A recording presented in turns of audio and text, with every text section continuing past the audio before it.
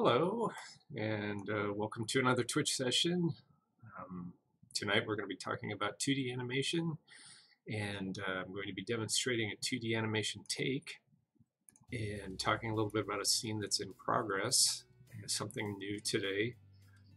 So if you're interested in 2D animation, if you're interested in animation takes, if you like cats, cat animals that means, not the movie, you're in the right place. Well, hello there, John Skull. Nice to see you. As always, I'm always curious to know whether or not you guys can see and hear. So if you'd be so kind as to let me know that you can see this and hear this all right, I will start going to town on the new scene that I'm working on. If anything's wrong technically, please don't be shy, just let me know. And I'll try to fix it before going on, because you don't want to miss a thing, right? So just checking in. Ah, great, nice to know. Thank you, Renato. Nice to see somebody from Facebook. If I haven't mentioned this in links or anything, if it's not obvious, you can join us on Facebook. You can join us on YouTube. This entire thing is being presented by CG Spectrum, College of Digital Art and Animation, where you can learn all sorts of amazing things about CG arts, CG, computer graphics, so modeling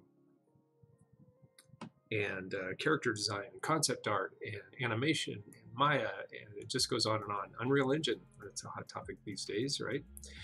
And games, game design, game creation, different aspects of game work, but physical, hands-on stuff, getting your hands dirty with CG works with a variety of programs and a variety of experts. Our mentors are culled from some of the best studios and worked on some of the best stuff around. So yeah, check it out, cgspectrum.com. And so I've already got some comments. Welcome, hey, nice to see you. Is the SpongeBob SquarePants on the Run, is it a hybrid animation movie? I don't know.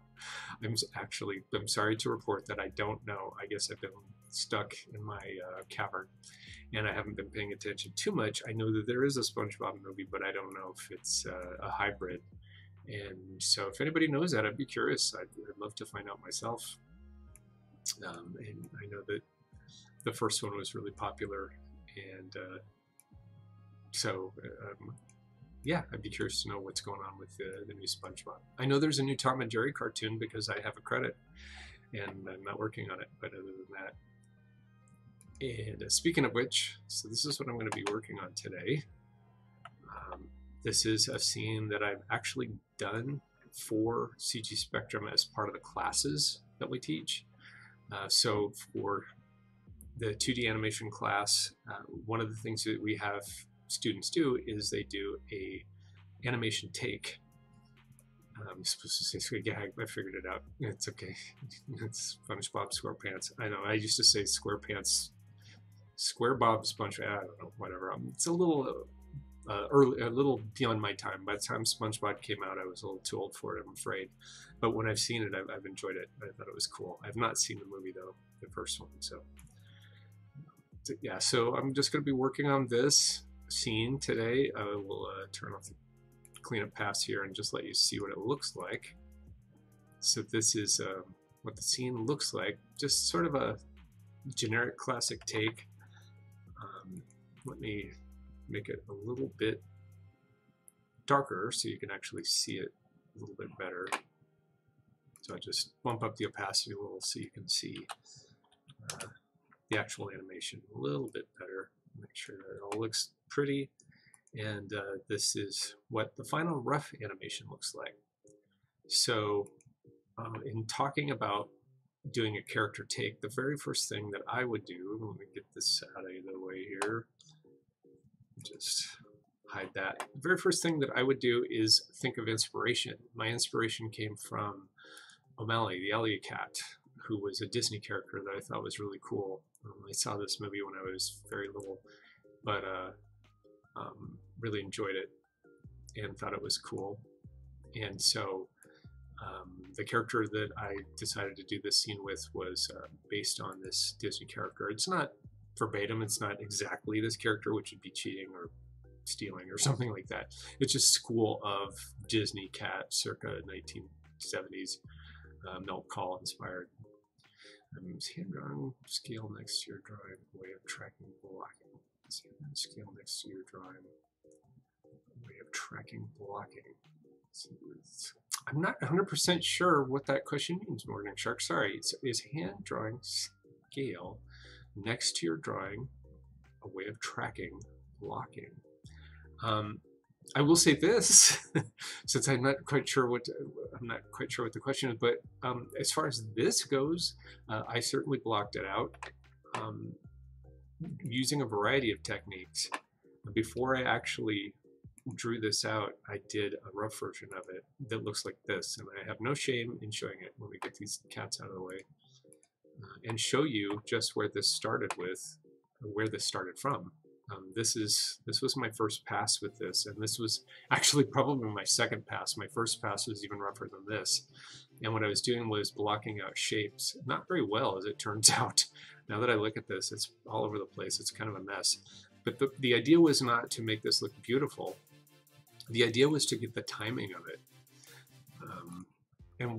Even before I did this pass, I actually began with thumbnails, which look like this. So I had my inspiration, which was the cat from Disney, and then I said, oh, I want to do a classic tape. Well, I could even go a step further. Before that, there was Richard Williams. I used the Richard Williams book as an inspiration. I'm going to go ahead and blow that up a little bit bigger so you can see it better. But you can also find this online. Now, I guess it's as big as we want it to be. And this is, the classic take style, which is you've got one character in a neutral pose, goes down into a squish pose, goes up into a stretch pose, and then back down into a neutral pose. That is the bare minimum that you would do for a take, is just those 4 poses. So that is actually where I started from. I wanted to do this as a lesson for my students. So I actually began with looking at Richard Williams and started from there. The question, playing animation, there was a line with some numbers next to the drawing. That was sort of, yes, I'm going to talk about that. That's an excellent question. Thank you, Morning Shark. That's a great question to ask. I was going to mention a little bit about what that was I was showing you. What I was showing you were charts. Again, this is probably too small. Let's see if I can make it a little bigger, and you guys can see my charts. And I'll just cover up my face. It doesn't really matter. At least you can see the numbers. These numbers, these charts, are showing you the timing of my animation scene. Notice in the lower right-hand corner it says 42, hold for 4 frames. Up in the left-hand corner it says hold 1 through 9, and then there's a special chart for the eyes. So this is how I was charting my scene so I could get the timing of it just right. Now, the way I work is I do the animation first, and then I do the charts afterwards. So in this case, the first thing that I came up with was the thumbnails. Let me show that again. Hide this. First things first was the thumbnails, and then I was looking at Richard Williams to try and get some inspiration about how I should time it out. And then once I did that, then I went ahead and did my rough pass that I had on the screen just a minute ago. And once I'd played around with my rough pass and worked out some of the issues, again, this is just based on Richard Williams. See if I can put them both up at the same time. There you go. You can see that all I did really was put in those 4 poses and then do a couple breakdowns here and there to sort of get the feel of it. And then I had already decided I wanted to do O'Malley or something like that, a Disney cat. But I had that handy while I was doing the animating. So get rid of that. And let's get rid of that. And then once I'd done the rough pass, which is probably in here somewhere, there's a pre-tie down rough version. of this. Once I did that, then I was able to go in and chart it out here. That's actually my cleaner version. You can see it's still blocking. It's not in between. It's not fleshed out very well, but it's still those basic poses. And you can see this mess down here on the bottom of my screen. I'll turn myself off for just a sec so you can see my screen a little better. You can see all those red ticks and blue ticks.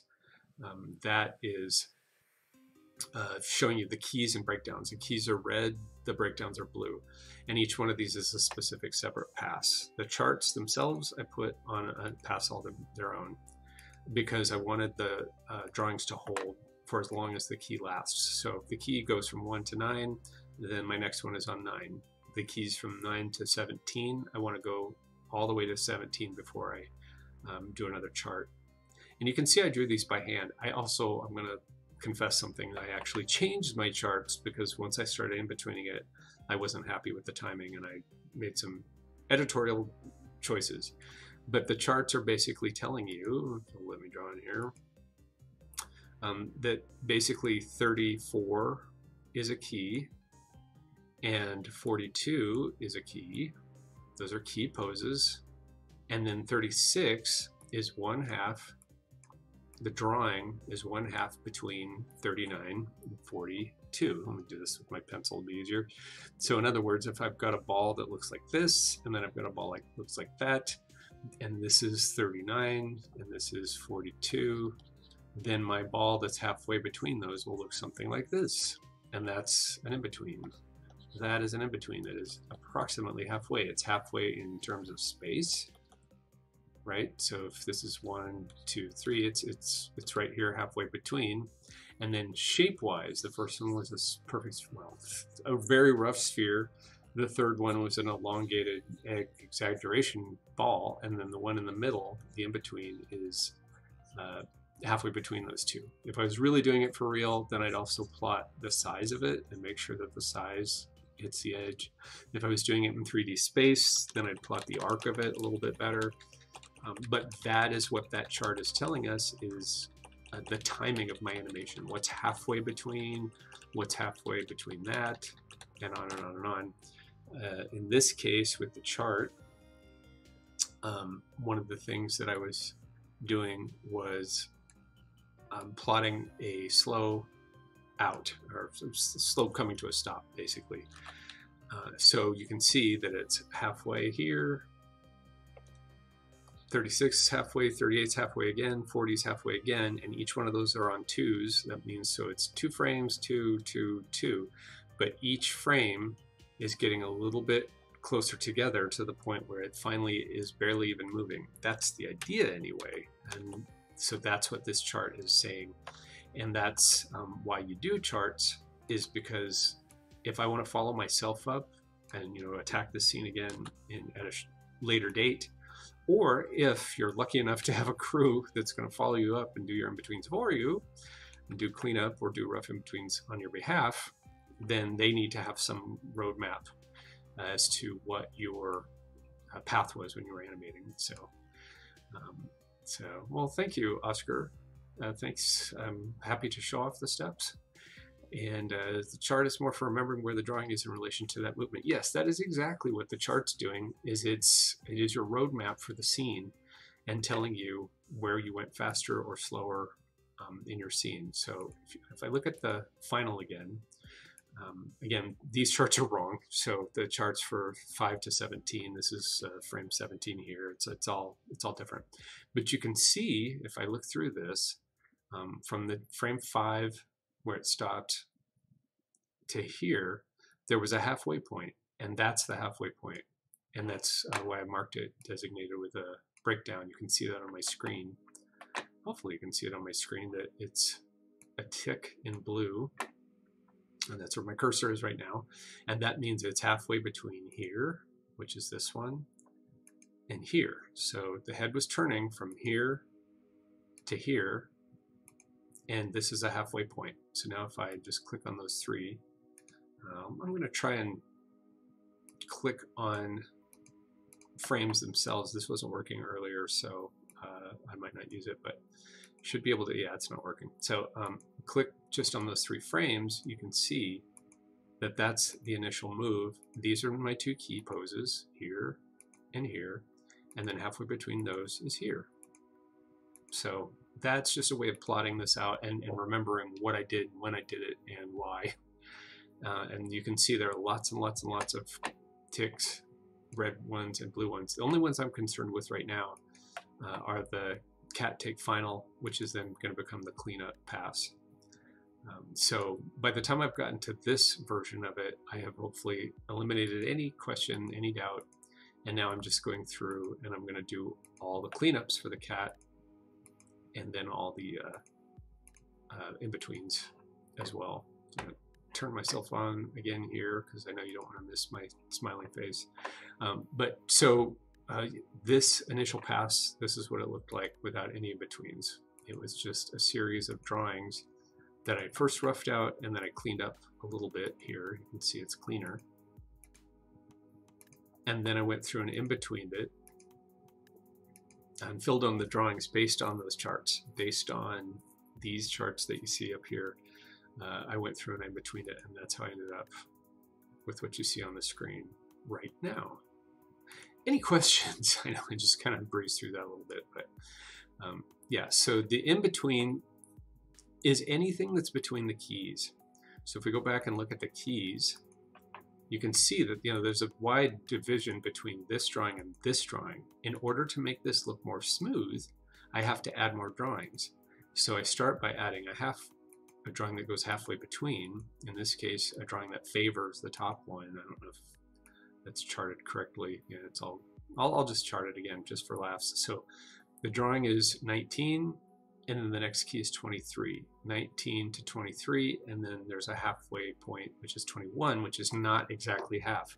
So in order to plot this, I would say, turn this back on, it's going to look like this. 19 is a key, 23 is a key, and then the drawing in between, which was 21, is a favor, actually it was a favor to the other side, is a favor to 19. It's actually closer to 19 than it is to 25.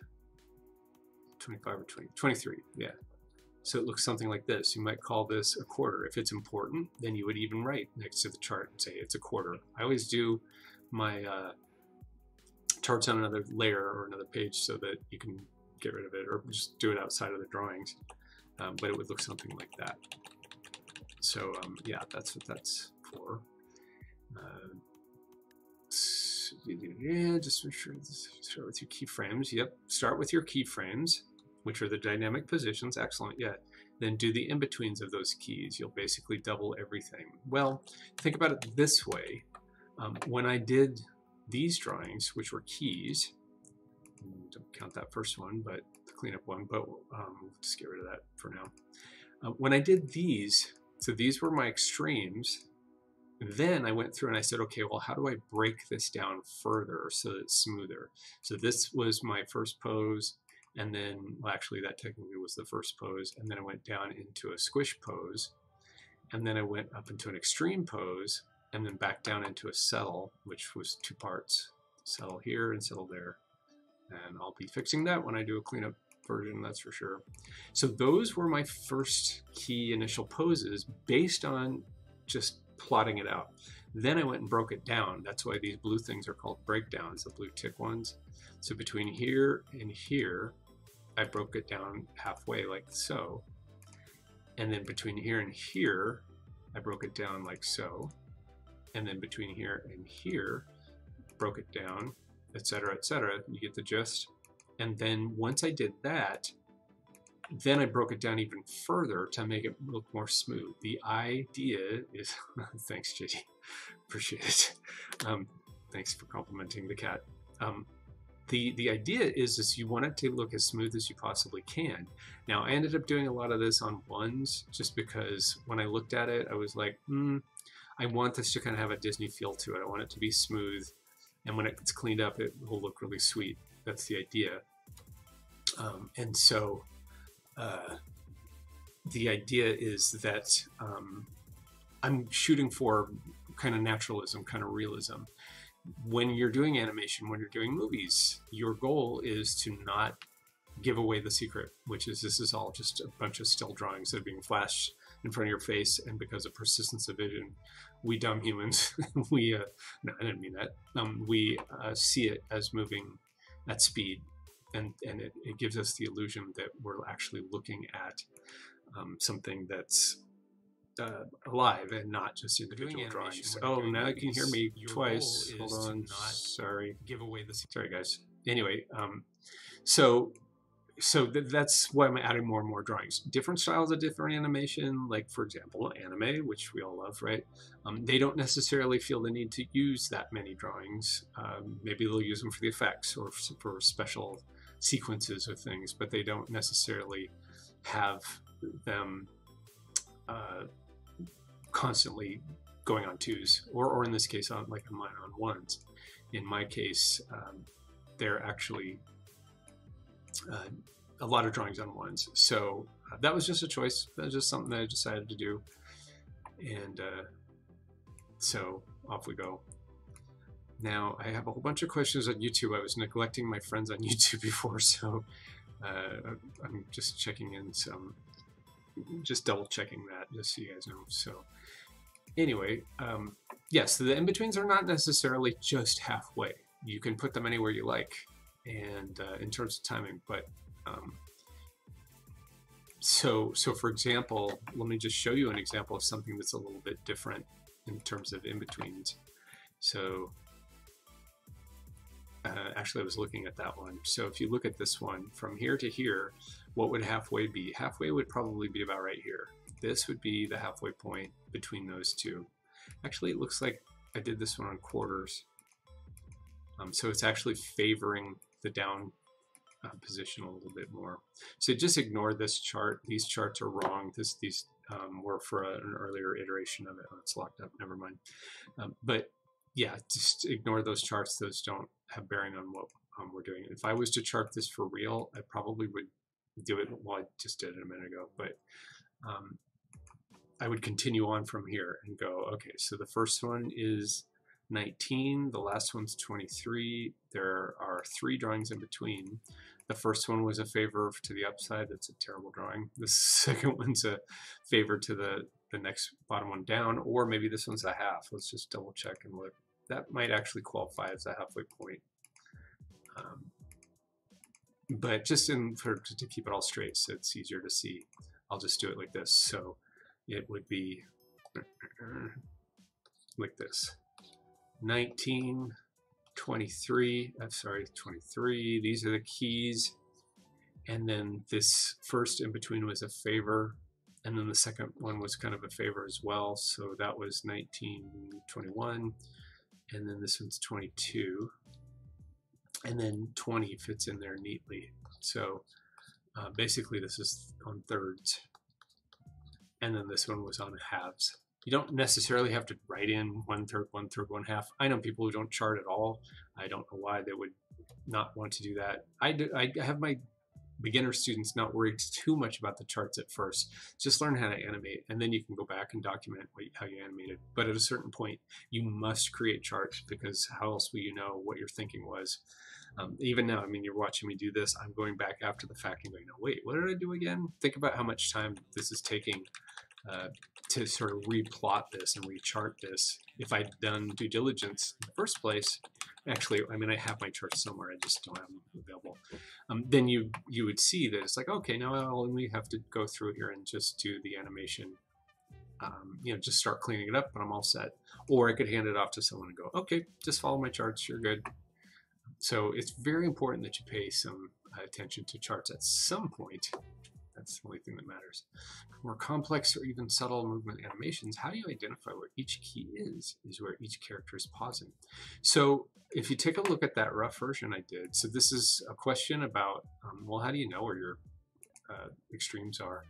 If you take another look at this version, which is the rough one, the idea was the extremes. So remember, I looked at Richard Williams, and I said, well, I know that I've got to have one where the character's resting, and I've got to have one where the character squishes down, then one where the character goes a little too far. Here's two of them actually, and then it has to settle. Where did I get that? Well, I got it from Richard Williams, who kindly mapped it out for us, and maps out different kinds of takes and shows you how you might exaggerate your character. Look at that mouse. If you see the mouse about 3/4 of the way down the page, look how much exaggeration there is on the ears and things. So you don't have to reinvent the wheel. This has all been done, and it's been done many times before. It's a line for Peter Pan, I think. So you just have to kind of figure out, what your character looks like and how big or broad you want it to be, and then go to town and start plotting it. I always say, just get in there and start playing around, rough it out. And that's why I say don't do the charts first, is because you need to play. You need to have fun and scribble and come up with stuff. What this is the book that I got this from. So Richard Williams, Animator's Toolkit. I'm pretty sure that's where I got this from. If not, there's plenty of stuff in there that you can get that's of equal importance. So I'm just pulling it up so you guys can see it. I talk about these books all the time. Animator Survival Kit, sorry, I said it wrong. There you go. So just type in Animator Survival Kit and you will see, let me get this out of the way, and you'll be able to see, just if you type in Animator Survival Kit, he's also done videos and things, and he covers all sorts of stuff. Another one that you might want to check out is Preston Blair. Preston Blair does animation books. So if you just type in Preston Blair animation, you'll see his books. You'll see his animation. There you go. Cartoon animation with Preston Blair. A lot of this stuff is really old school. It's a lot of old technique stuff. And I've said this before, and I'll say it many times to whoever wants to listen. Things have changed. We've gotten more sophisticated. The age of CG animation has made animation in general much more sophisticated, and so it's good to keep that in the back of your mind as you're going through some of the old style stuff. And also too, they were working with stereotypes in the olden days. Yes, thank you, Morning Shark, for chiming in with that. And there's also issues of old stereotypes have come and gone. They were playing to the cheap seats in the back when they came up with animation in the olden days. It's very much for vaudeville. That's what I mean by cheap seats. It's like if you only had a penny, you could sit in the back of the theater and you could still see the show. So people on stage had to play it very broadly and had to make sure that they were making it read for everybody in the back. And that's where the original style of animation that Disney used and Fleischer's and other studios, everybody went to see theater. That was the cultural nadir that you could do back in the olden days. And movies were still kind of like, what is this? And oh, that's for like low-class people who can't afford theater, and it's for lowbrow entertainment, vaudeville style, pratfalls and gags and stuff. And so the style of animation that was common in the 30s, 40s, 50s, all the way up through the 70s was based in theater and broad cartooning. Well, things have changed. We've gotten a lot more sophisticated. If you see a film like Klaus, you'll see just how sophisticated things have gotten, much more subtle, much more delicate. And they were capable of doing that all along. There's nothing more delicate than some of the scenes in Bambi and Pinocchio and a lot of great films that were made then. And certainly, again, anime, it doesn't get any more delicate than some of that stuff. But the style is sort of based on vaudeville. And so that's just something I like to point out. These books are hearkening back to that era and not necessarily talking about the more delicate stuff that we do nowadays. But anyway, yes, I highly recommend Richard Williams and Preston Blair and the whole gang. That's great stuff. There's a question back a little while ago. I wanted to hit that one just to make sure. Don't want to miss anything. You can also ask a question again too if I missed something and you wanted to ask something. So just checking a couple comments. Yeah, so those books are still helpful for today's animation. Highly recommended. Even Illusion of Life, I talk about that one all the time. You can check out Frank and Ollie, the beautiful coffee table book that they created, which was my first animation book in 1984. And it's full of beautiful stuff, beautiful anecdotes, and technical stuff too. So yes, and then Eric Goldberg is an amazing animator, still working today. One of the living legends in animation. I got to work with him tangentially at Disney, and he's got some great stuff to do. One thing that they don't talk about enough, maybe in these books, I feel, is the value of being able to draw. And if you're selling CG animation with CG Spectrum, if you like motion, if you like animating motion and breathing life into characters and things, you might be better off doing CG animation. You also might be better off doing cutout style 2D animation, which is where you have a cutout rig. It's a program that we're about to launch at CG Spectrum for the fall.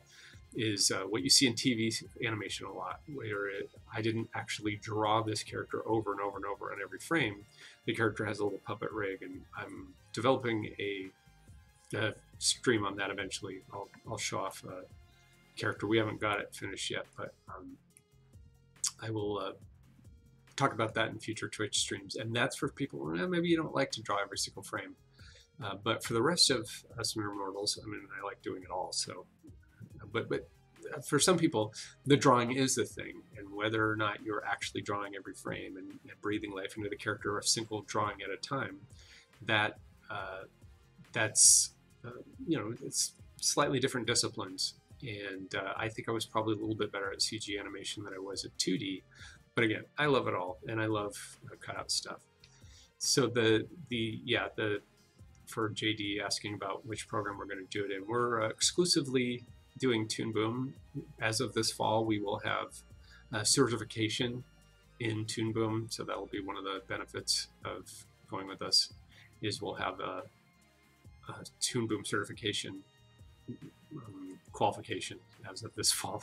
What it's so anyway, yeah, so we're going to be working with that and creating, not so much creating the rigs. We'll create rigs, but we'll have rigs that you can play with. And so if you prefer to animate that way in 2D, we'll be talking all about that in the fall coming up. So yeah, so just to sort of comment on those, is it vector-based? Yes.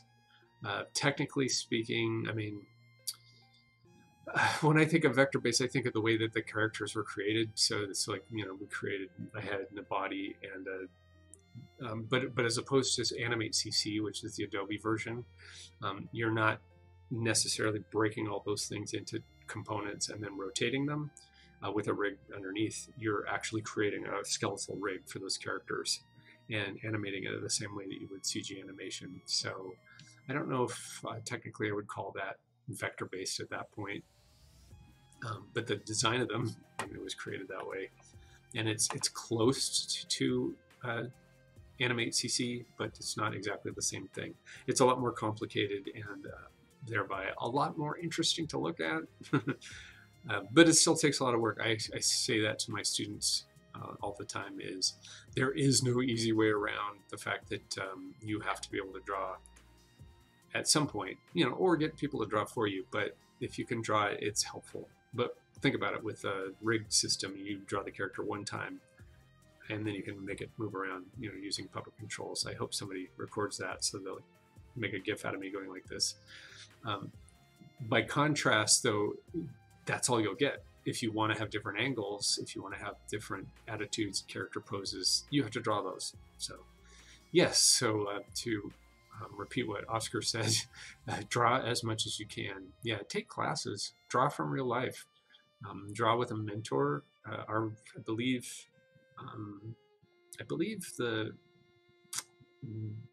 one of our mentors, the one that does concept art, you do life drawing with them. Also, in our class in 2D, you do some life drawing, but it's kind of assumed that you've done some drawing already. and that you understand that animation is a lot of drawing, and that's we kind of hope that that's a given when you start. But we take people from the ground up. If you don't know how to draw necessarily, we'll try to make you better. So we can't make you excellent, but we can make you better. A couple things. Well, Oscar, I'm great. I think it's great that you love to draw, and yeah, put your stuff out there. If you're looking for feedback, go on a Facebook group, which looks like that's where you are right now. Go on Facebook and find a group. There are 2D animation groups. All you have to do is type in 2D animation. You'll find groups, and I'm on a couple of them. Put stuff out there, be brave, and just say, hey, I want feedback, and take the good with the bad, and take all comers, and sift through the stuff and figure out what you think is helpful. So Toon Boom, is it the best? I don't know if Toon Boom is the best. What I love about Toon Boom is this. I've shown this before. But if I'm in here drawing, let me pull up a cleanup drawing in progress or something. We'll use this one. Anyway, what I can do is I can turn my drawings like it's a disc. And I have the ability to use this as if it's a disc. And then even better than that, let's say I've got these two drawings, and if you need the X sheet, I think you do need the X sheet to do this. You haven't done it in a while. So I'll do this real quick, show you how this works, because I think it's the coolest thing ever. And this is exclusive to Toon Boom. It's why we are using it. So if I'm on this layer, so I've got these drawings. I'll send these two drawings to the desk. Then if we go into the onion skin mode, you can see the two drawings on top of each other. And then if I'm not set up for this today, sorry. If I pull up the tools I need, then I can I can take them off the disk basically. So they're around here somewhere. Oh, I should have gotten them. Yeah, they're here. It's all set up. I just haven't here. Put it in this view. There we go. Okay, so now I have the ability to turn on these tools, and if I zoom out, you can see I can take drawings. Unfortunately, that's not showing my drawing, but I can take drawings off. Oh, I didn't draw anything. That's why. So let me just draw something real quick, and you can see how it works. So I can take that off of the pegs and move it. See how I'm moving this around? And then I can rotate it too. This is kind of funky. I was doing this in another lesson not too long ago, and I actually got it to cooperate, but it can be kind of funky. Anyway, there we go. So I can rotate the drawing. And now let's say I want to trace off the cat's face. I'll get rid of that.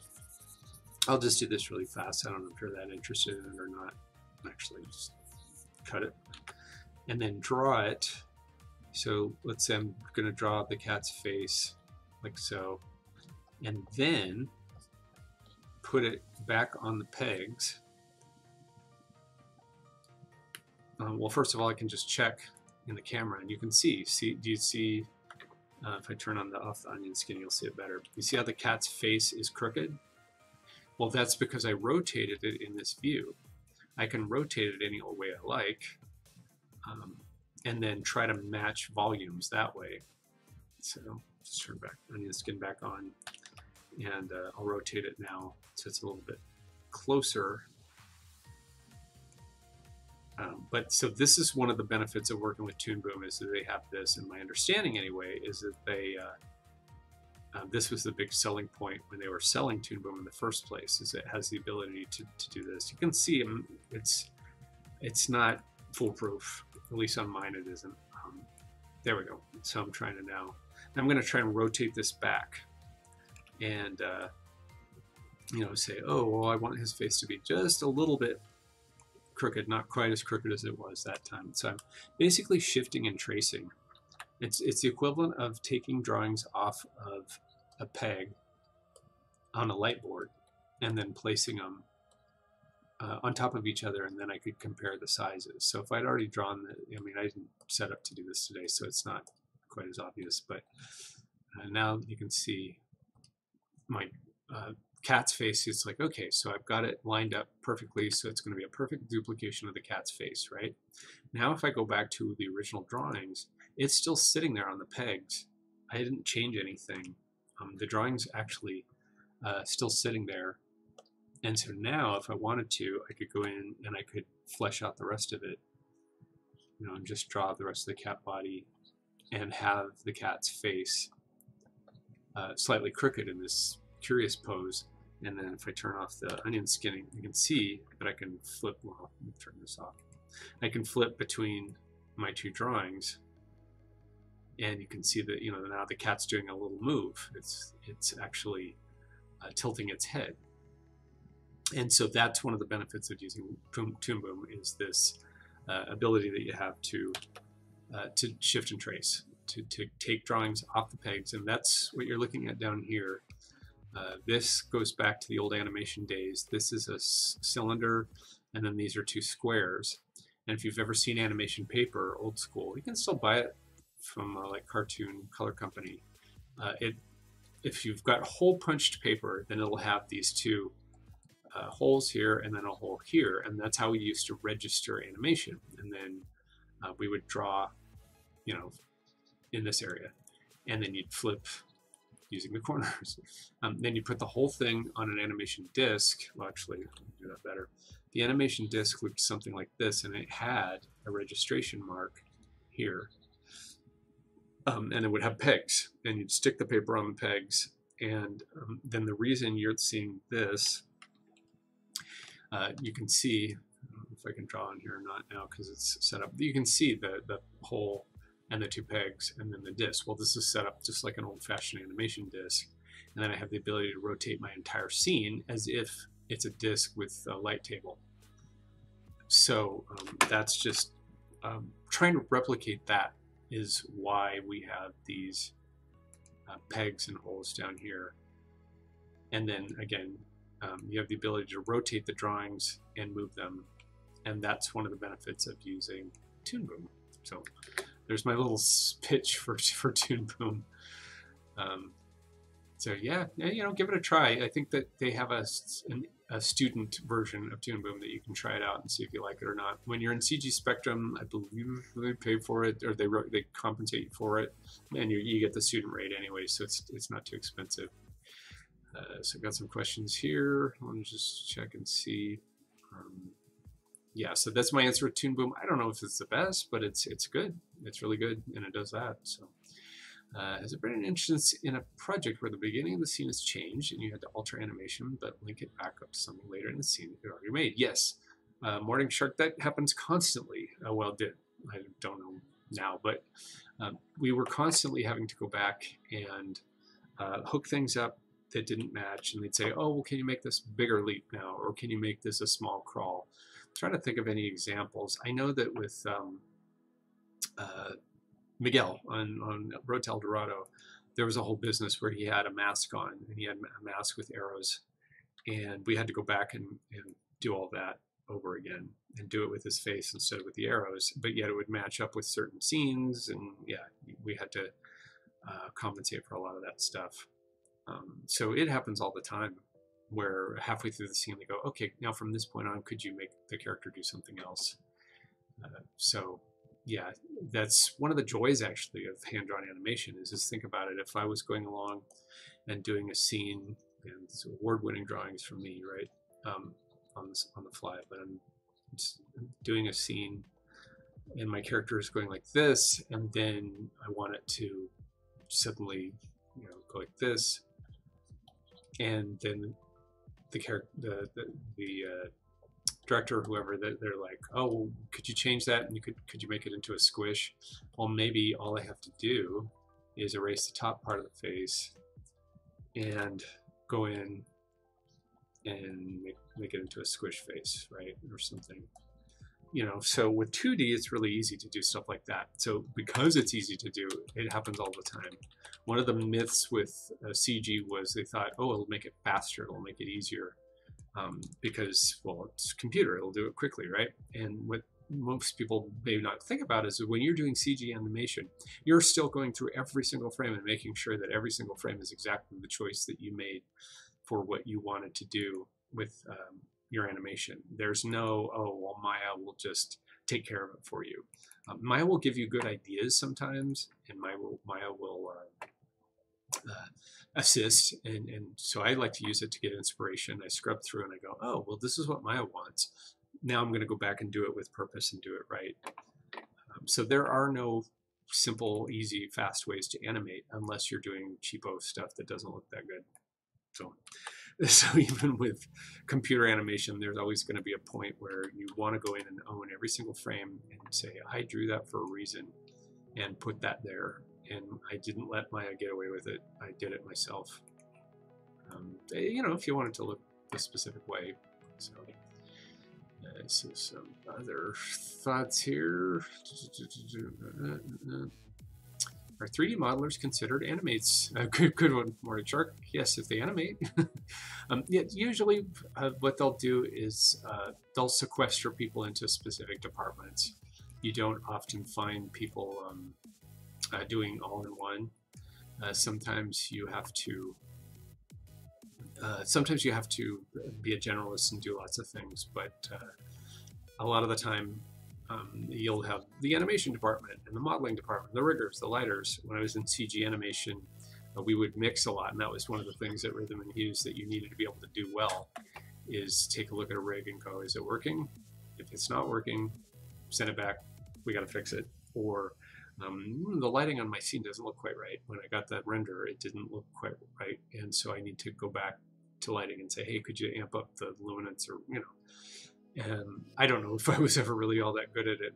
On Life of Pi, we had to do that a lot. And I'm like, yeah, it looks fantastic to me. And they're like, yeah, but there's too much green.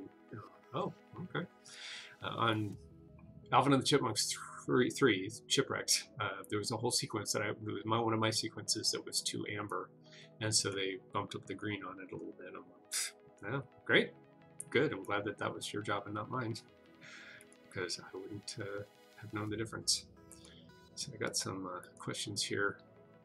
Do you do small thumbnails for do the rough keys? Yes, so I was showing that earlier. Here are my thumbnails for this scene. So based on, I knew I was going to do O'Malley, or a cat that was like O'Malley. So based on that, and based on the Richard Williams sketches, I went ahead and thumbed out some ideas. So I thought, well, the idea was basically, well, what if there was a dog or something? And so the cat looks over calmly and it goes, oh, whoa, there's a dog. And that's the essence of a take. The idea behind a character take is basically you're changing emotion. So what I wanted to do, let me get the Richard Williams back up here, is rather than just do a generic take of, because this is all stuff I created for the classes, rather than just doing a take in place, I thought, well, let's create a little story. And the story is essentially that the cat looks over, I'll just play it now. The cat looks over, sees a dog, and kind of goes, whoa. That was the idea that I started with. But yeah, I started with thumbnails. You can look and see that my thumbnails don't really necessarily match what I had, but you can see that I thought, oh, well, there's the rest pose, the reaction. You know, the cat looks, sees it, and then reacts into an anticipation, then an exaggeration, then settles back down into the reset. So yeah, it's a really good idea to do that with your animation ideas. Think about it this way, you're saving yourself lots and lots itching it out this way. If you were to just go for it and change your mind midway, it's like, you know, you're going to be doing a lot of drawing and waste a lot of time and energy. So yeah, so that's one of the tools that you use when you're doing animation thumbnails, is you're trying to work out the kinks in your scene so that you don't spend a lot of time and energy with an idea that isn't going to work. And a lot of times you can look at your thumbnails and go, oh, yeah, it is working, or it's not working. It takes some practice, you know, One of the things I say about CG animation, again, that's not what we're talking about today, but in CG animation, I don't necessarily go through and do a pass quite like this, where I sketch it out to this level, because I'm going to do that with my poses. I'm going to go in with the rig and sculpt the rig and play with it and see, well, what does it do? What can it do? What can it not do? And then I will do like, oh, I'll do a squish pose. I'll do a reaction pose, exaggeration. And I'm working out my thumbnails in 3D in the environment. But with 2D, it's a 2D environment. That is my camera that I'm using, with the thumbnails for my scene. So, and if you were on a production, they would give you some of this stuff, lay out the scene that you have, and you can't change that. So you already know the environment the character is going to be in, and you will then create your poses within that environment. So yeah, so thumbnailing is, I would go so far as to say it's not just recommended, it's essential in 2D animation. More animation political question. Here we go. You're going to set me off, aren't you? Morning Shark. Someone interested in animation, it's not set on one specific part of the career. Is it better to practice more 3D work right now? It appears that 3D seems to be a trend and have a bit more opportunity at the moment. So what's the story? 2D, 3D. I always say this. Can I make a living doing cutout animation? Can I make a living doing puppet stuff? Can I make a living doing 2D? Well, the answer is yes and no. The answer is until you did it, nobody else was doing it. When I started out in my career, there was no 2D animation in the world. Well, not in the world. They had just done a couple really cool movies at Disney, Roger Rabbit and Little Mermaid. And but the business was in a lull, and they were considering closing down the animation department at Disney, of all things. And I got into it anyway. And not only that, but I worked without a break. Now, I had some lulls where they put us on kind of paid furloughs and things. But I worked steadily in 2D for the entire time that 2D existed, from '89 until 2001, the 90s glory years that started in around 1989-90 and finished up in 2001. I worked the whole time, and there were lots of lulls and there were lots of problems, and lots of people trying to get in, trying to change jobs and things, and I worked consistently. And I'm not saying that to be snotty or anything. I'm just saying I worked the whole time, and there was no business for several years in between. And so I did it because there was no other option. It was maybe a little bit of luck that I happened when I did, that it was just starting out on a boom. But I didn't know that was going to happen when I started out. And I wanted to go to animation school. I didn't get into CalArts. And part of the reason I probably got in was because they needed people. But I started as a driver, and I taught it to myself. And I learned from the masters that I worked with, Dale Beer being one of them. And then when the time came, I was ready. And that's because I loved it. I couldn't imagine doing anything else. There was no CG animation business at the time, so there wasn't a choice. But when CG animation started to take over, and 2D was fading away, I saw it as an opportunity and jumped on that. So eventually I ended up doing all three, 2D, 2D character, and 2D creature. Sorry, 2D animation, CG animation with character, and CG animation creature effects, which is live action monsters and stuff, because I love doing it. And a little bit of it was luck. A lot of it was me just loving it so much I couldn't imagine doing anything else. So, okay, right now there aren't 2D jobs. Does that mean you don't want to do 2D? Because if you want to do it, you're probably already doing it anyway. A lot of my students have been doing it all along.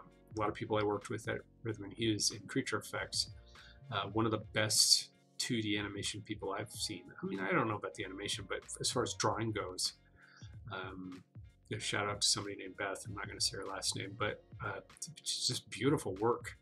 Another friend who went up to Vancouver, I haven't heard from in days. They just did remarkable work that Disney would have been proud. They would have snapped them up in a minute. Now they could easily work for what's his face, who did Klaus. I'm sorry, I'm terrible with names, but I'm sure that he would have loved to have these people work for them now. But if they didn't know how to do a 2D animation, then they couldn't get a job. And so now when they're hiring, I don't know, maybe they couldn't get that job. So I say do what you love. I always worked to be able to do my hobbies on the side, and one of my hobbies was making 2D animated films of my own. And so even though I was doing 2D all day for Disney and DreamWorks, I also would go home and do my own stuff so that maybe someday, you know, I could say, hey, well, this is what I did. I mean, which is what I can do now. Anyway, so I hope that helps. Yeah, I mean, you got to pay the rent. You got to do what you have to do. And if you have a knack for doing 3D animation, you're probably going to be in better standing, because I think a hybrid is what's happening now, and what's going to happen next. A hybrid between 2D and 3D, doing both, or a little bit of both, or having a knowledge of both. So it's a good idea to understand a lot of different disciplines right now. But you got to do what's best. There are some people who cannot draw. Well, there's still place for them in motion graphics. There are some people who can't do CG stuff, you know, don't have computer minds. There's a place for them as well. So don't let it stop you, I guess, is the bottom line. Just don't let it stop you from pursuing your dreams, but keep your eye on, you know, I got to do stuff to pay the rent, and that's where the jobs are. So hope that helps answer. Got confused with different departments. Well, yes, 3D modeler. Oh yeah, so sorry, John Skull, 3D modeler is somebody who builds the rig. A rigger would be somebody who puts the bones in the rigs. A lighter will light it. An animator is going to make it move. I wonder what does Tim Burton do, the actual animation, or does he just create the characters? Tim Burton probably doesn't do much these days, judging from the look of some of his films. I mean, he directs, so he organizes everything, and so he would hire this. He would have the studios working for him on his behalf. I tell the story all the time about the Corpse Bride, and somebody I know was a character designer, and I think I heard this secondhand, so don't quote me, but apparently the story goes that they brought designs for the Corpse Bride up to Tim Burton and said, I've got a stack of different designs, because people are usually very picky about these things. Which one do you like the best? And apparently Tim said to him, pick the one that you like the best, and then that's the design we're going to use for the character. So it's not as if Tim Burton went in and designed all those characters and did all that work himself. And I don't think he did that for the Frankenweenie cartoon either. I think he probably did it for the first Frankenweenie, but even then I think he probably had some help. I don't know that he did the very first Frankenweenie short all alone. Look at the credits, that'll tell you. It would be pretty astounding if he was able to pull that off all by himself.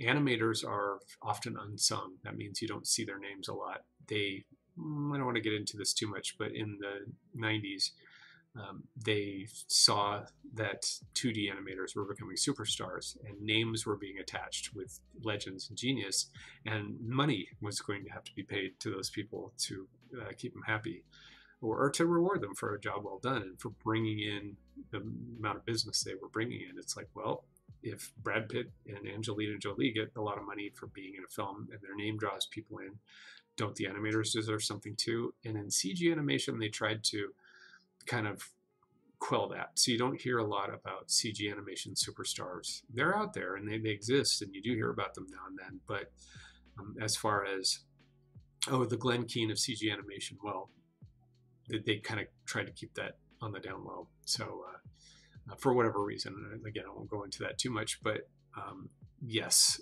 they are an unsung group. The animators are an unsung lot.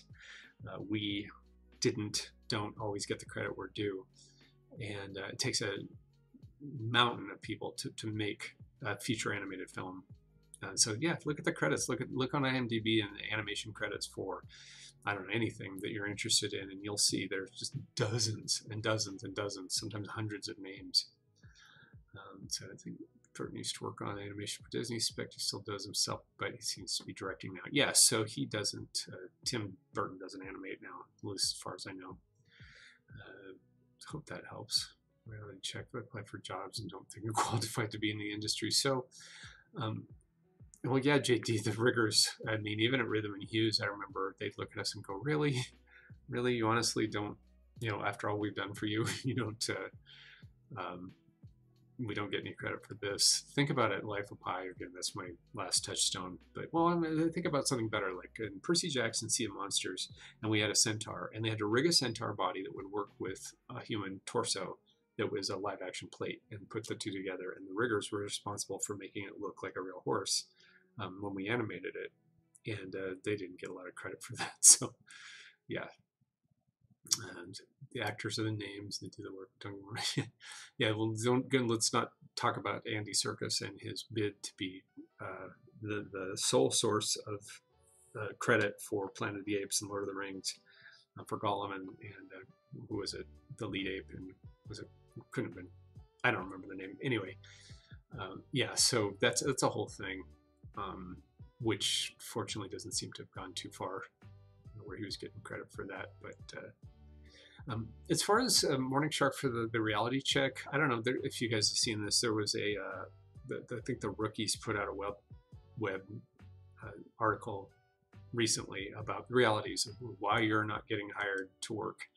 And it listed these hardcore facts about things that you need to do when you're applying for a job, specifically in CG animation. And the thing is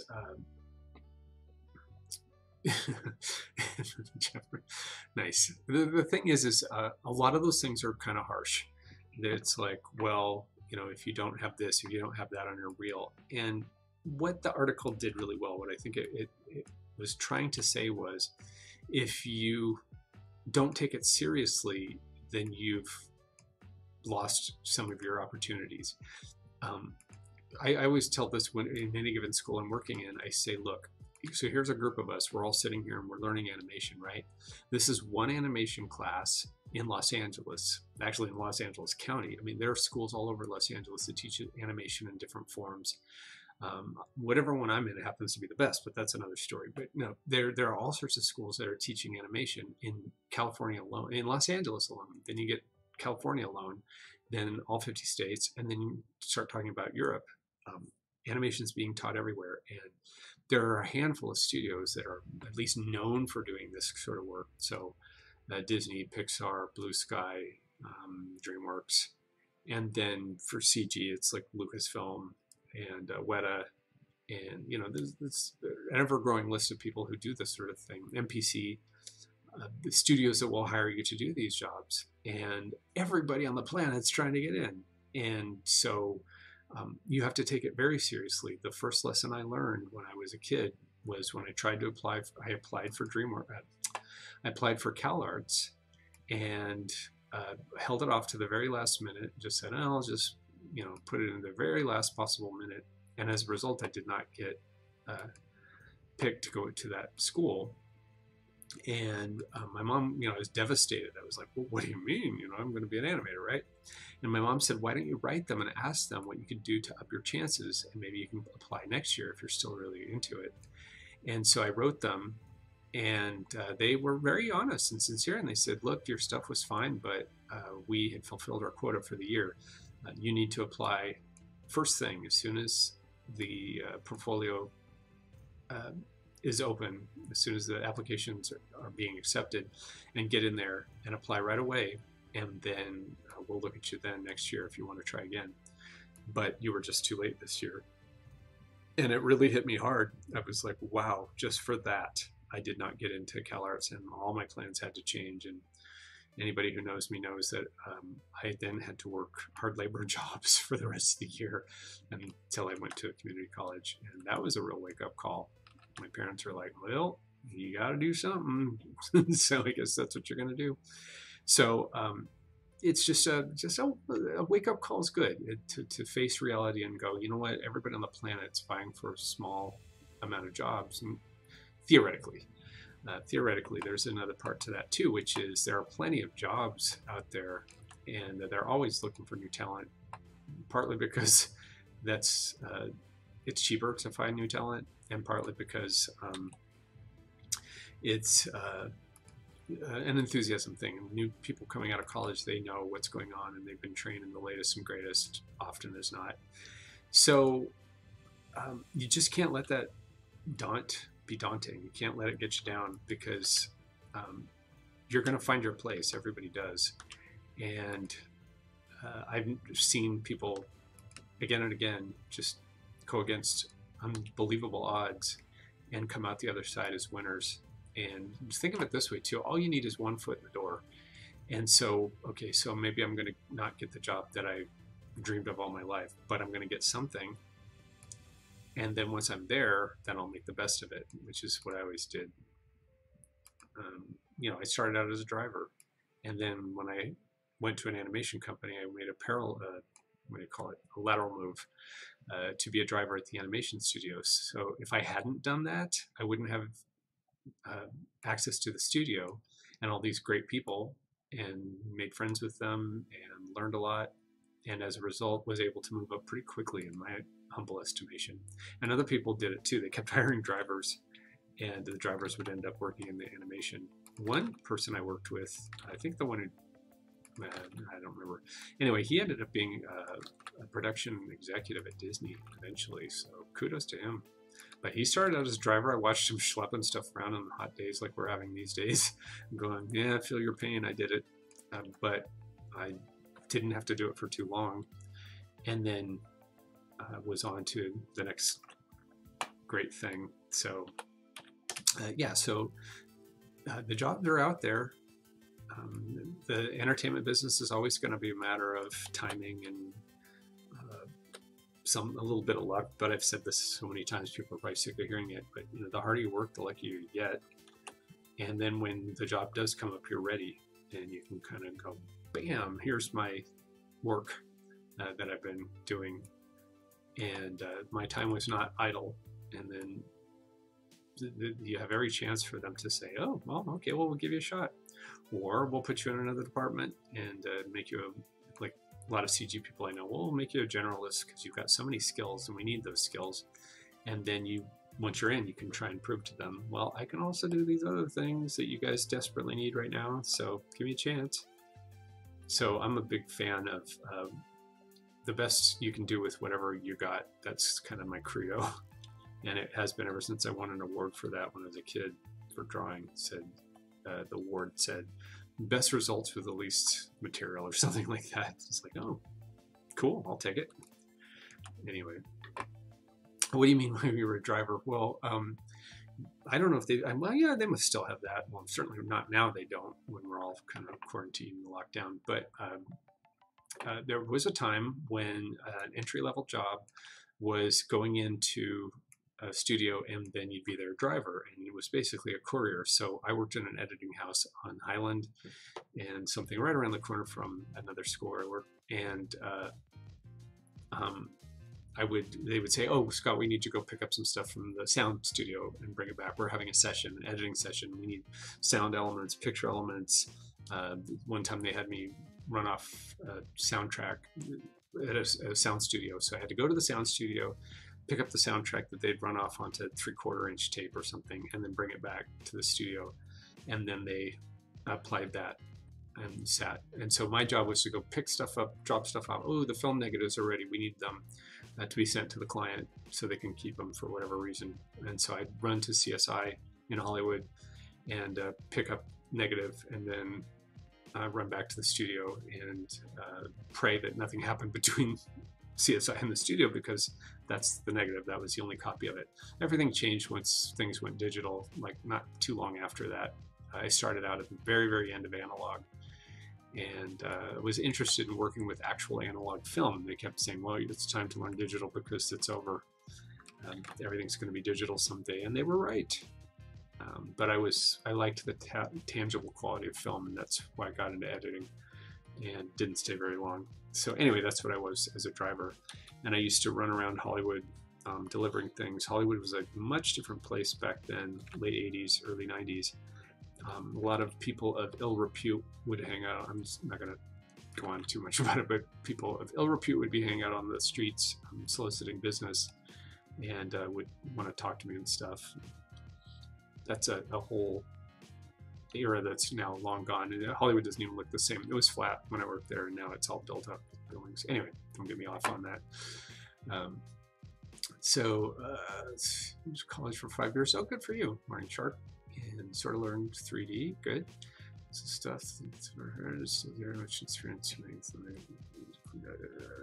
So my advice to you, Morning Truck, is just put your stuff out there. Get critiques now. Go on Facebook, go on wherever you like to go, social media.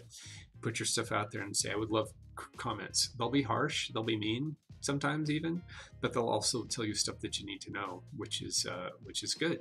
And you're going to get that in the real world, so you might as well get used to it right from the start. Is having people say, your timing's off, you need to fix this, or oh, that model, why don't you try doing this? And that's how you learn. So even though it can be kind of hard if you've got a frail ego, which I definitely have when it comes to my art, I don't like to share stuff all the time. But when you have something that you're ready to share, put it out there and get feedback. And they'll tell you, they'll give you their honest opinions and sift through it, decide what you think is legit and what's just people talking. Don't share it if you're not ready to have it critiqued. But yeah, the studios can't afford to bring people on and train. Well, here, let me say this. The studios will say they can't afford to bring someone on and train them when there are a dozen people out there who are ready to do the job right now. But when I was hired as a driver for my first studio, they said to me, this is a position we want to hire you for. We are not hiring you with the intent of having you rise up. Traditionally in our company, we don't promote people. Well, I got promoted. The person who was a driver after me got promoted. The one after that did. The one after that did. So, you know, it's the rules in entertainment, in the creative arts as a business, is do what you got to do and just make it happen. There are no, it's not like, oh, you passed the bar, so now you're qualified to be a lawyer or something. It's do whatever you got to do to get in.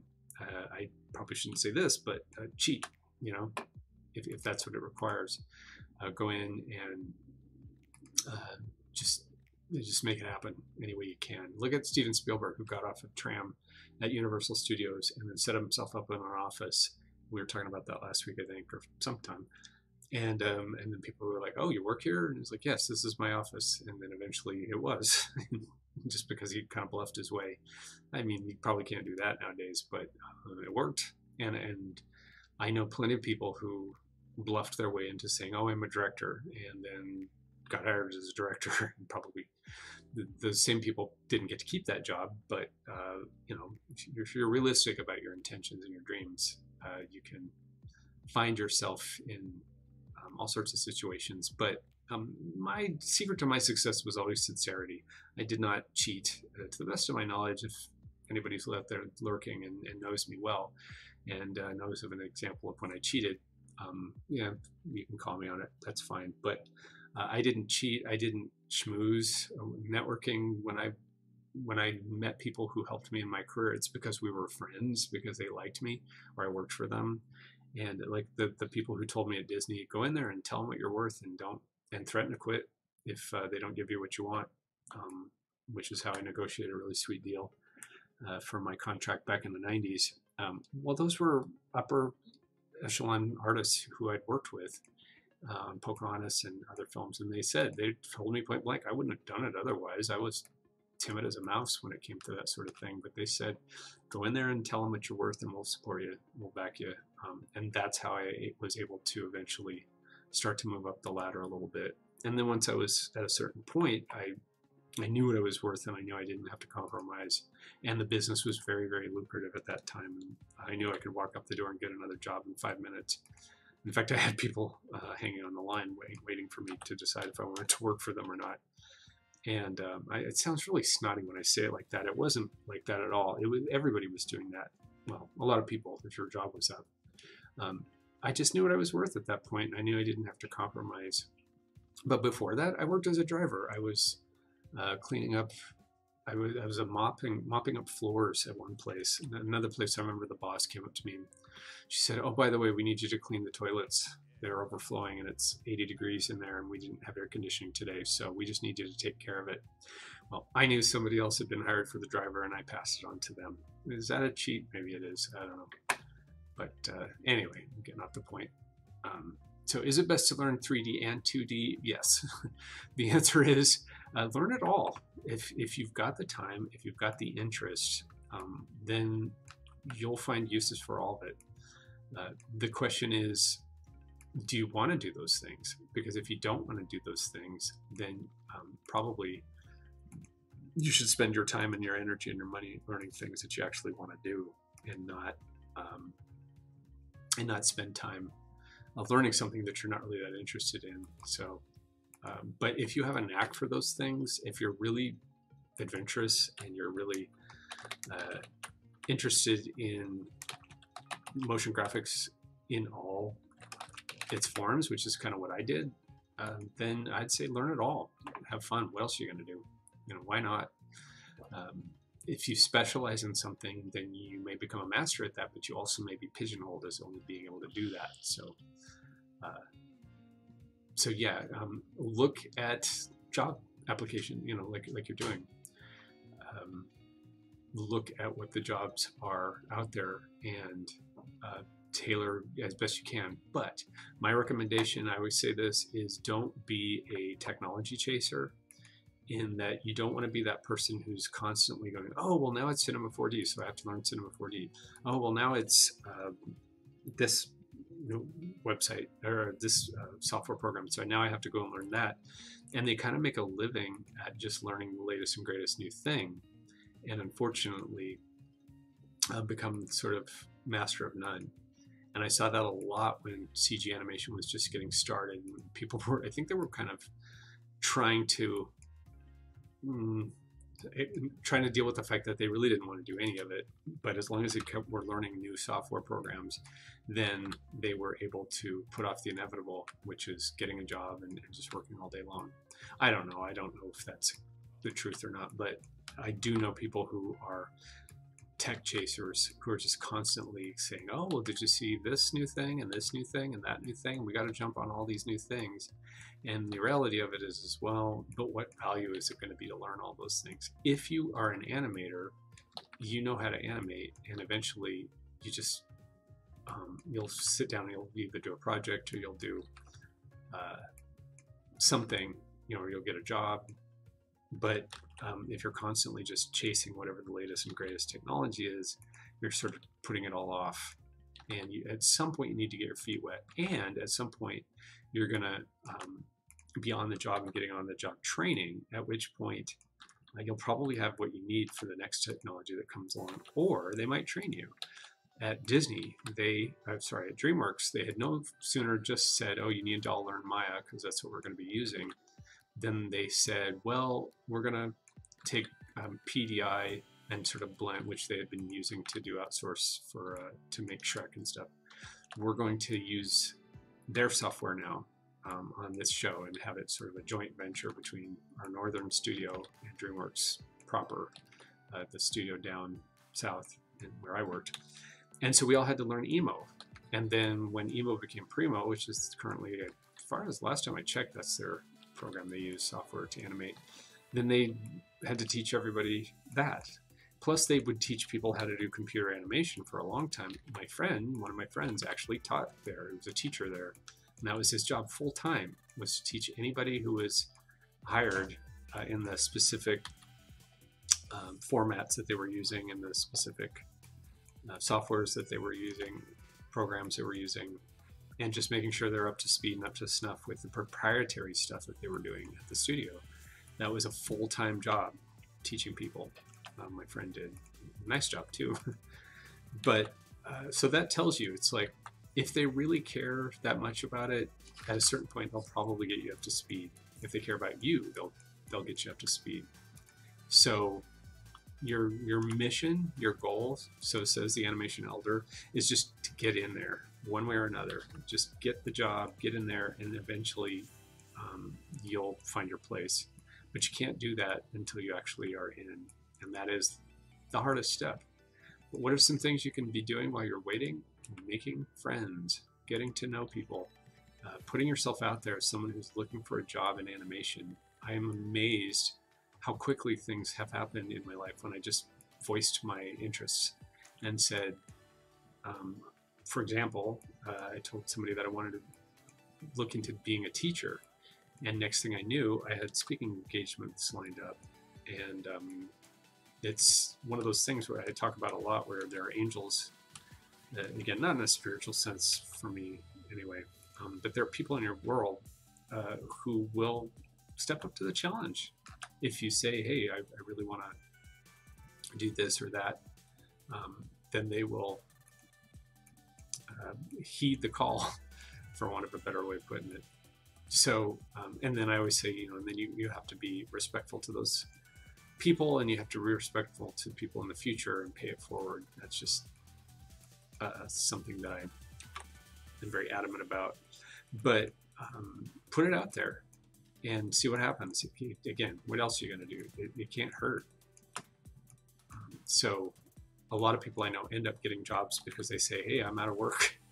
And on Facebook or Instagram or Twitter or wherever you are at, and just putting it out there. And some people will say, oh, well, did you know so-and-so was hiring? And they're like, oh, no, I didn't. Oh, and yes, and I work there. And I'll put in a good word for you because you're a nice person, or whatever. So that's something to think about. Had a question about what's the exact difference between an animator and a 3D modeler, because you want to be the one who design the characters, styles, etc. Want to create the styles and designs of the vehicles and weapons. So you might be thinking more in terms of concept art at that point. This is for Drawn Skull, who also Morning Sharks answered the question too. Everybody wants to be the one who's making the creative choices, and the reality of that is it's not always possible. That's certainly not an entry-level job. I happen to know, however, of a couple of people who were designing weapons and put them out there, and as a result, they're now being used for real, and they actually made some cash off of it for this game. I don't know all the details, plus I don't want to talk about it too much. It's kind of outside the scope of things. Yeah, I know these people who design weapons. They just do it for fun, and got picked up and got paid, and now they get a percentage of the money whenever the thing is, we'll just leave it at that. They get a percentage of it. They get a cut for having designed these weapons. That is very unusual. And also my friend that I always talk about with Lucas the Spider, the guy I used to work with, who put that together, and now that was wildly successful, and now he's doing a show and stuff.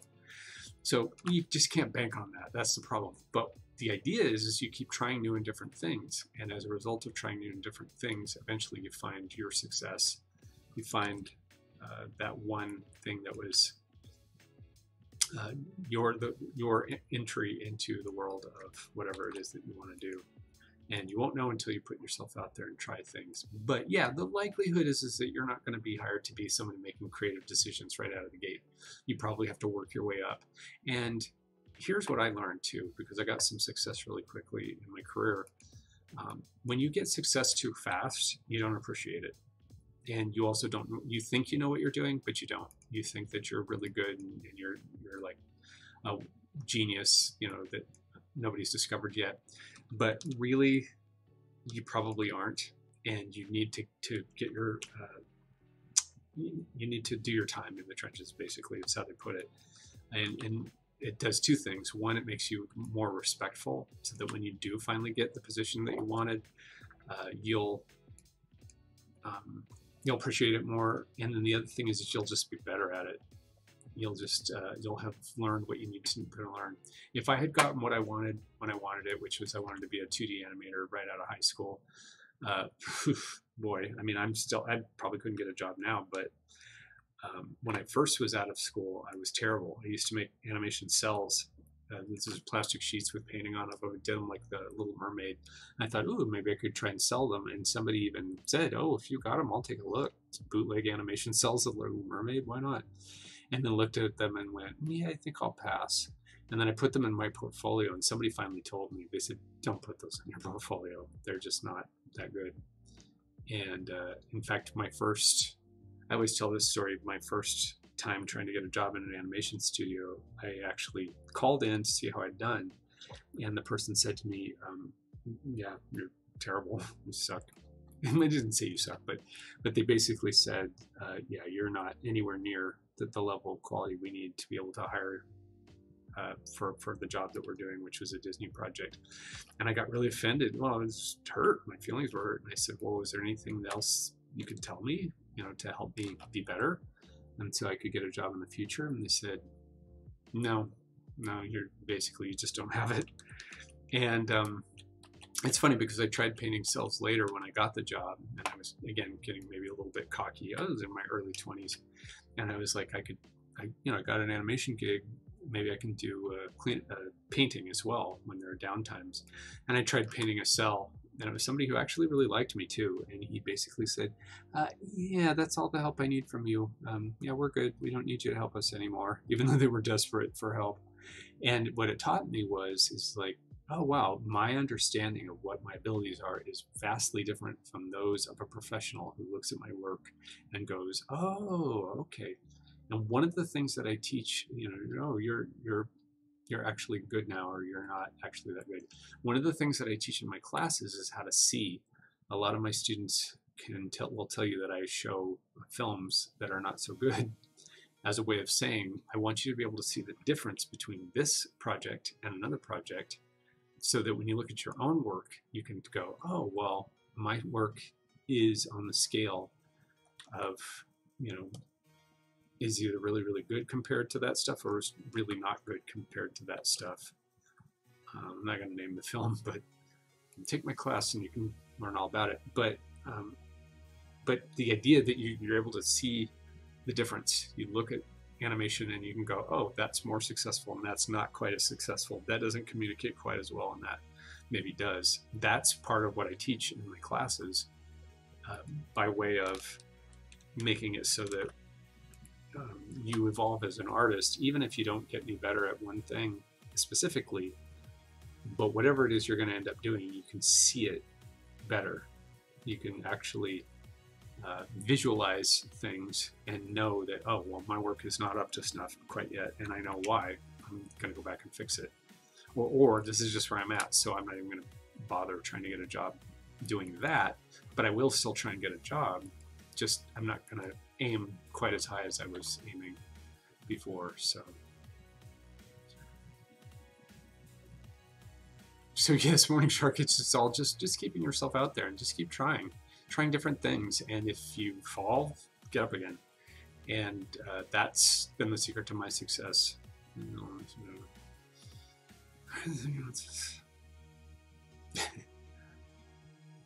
Yeah, and I always say this too, which is that I don't know anybody who has failed who has worked hard at it. Everybody finds their place, and even if it isn't exactly where you wanted to end up, then it'll be the place that you were meant to be. And so for a drawn skull, is it possible to be a 3D modeler and a concept artist? Well, maybe, I don't know. Prove me wrong. I would say it's more likely that you would specialize in one or the other. And I would also say that concept art is probably one of the more desirable positions. And so wanting to be a concept artist is like, I'm going to give that every single thing that I've got 101%, or cliche that is from the 80s, but I'm going to give it everything I've got with the hopes that I can maybe get in as a junior concept artist who works with a senior, learn the ropes, and eventually works my way up. At that point, you've spent your entire life trying to get to just that one thing. Remember again what I've said, which is everybody on the planet wants that job. I heard this about writing too. The reason why everybody wants to be a writer is because it's the best job in the world. You sit and you write at home, or whatever. I mean, if you like that sort of thing. As a result, it's also the hardest thing in the world to get, to make money at. So the same thing with something like concept. Everybody has dreams and wishes and hopes, and yours are no less valid than anybody else's. But everybody has them, and everybody wants that coveted position of being the one who sets the look of the film. So you're competing with everybody. And so you have to dedicate your 100% energies to doing something like that. Same with a modeler. They don't necessarily need a lot of modelers because they've got so many characters in a show. So you want to get in there and be that one person who's going to be the modeler for the show. You're competing with everybody on the planet at that point. It doesn't mean you don't have as good a chance as anybody.